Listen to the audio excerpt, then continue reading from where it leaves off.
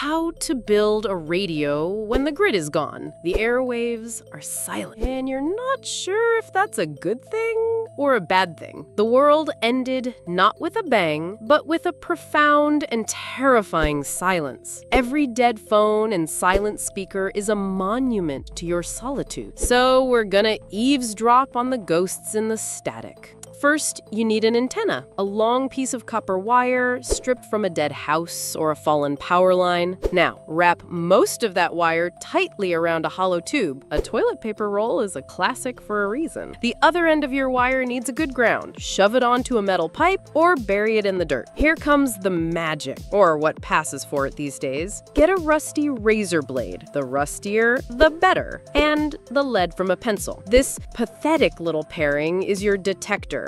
You'll need an earpiece, an old high-impedance one, if you can find such a fossil. No fancy modern earbuds. They won't work. The science? Your antenna is catching countless radio waves, invisible rivers of energy. The coil lets you tune into one river at a time. Your rusty blade and pencil lead act as a one-way gate, turning that energy into a signal your earpiece can understand. The whole thing is powered by the broadcast itself. No battery required. Gently touch the pencil lead to different spots on the rusty blade until you hear something other than your own breathing. A faint voice, a snatch of music, a string of numbers. Congratulations. You've reached out and touched the void. You're either hearing the last remnants of civilization or the first broadcast of whatever comes next.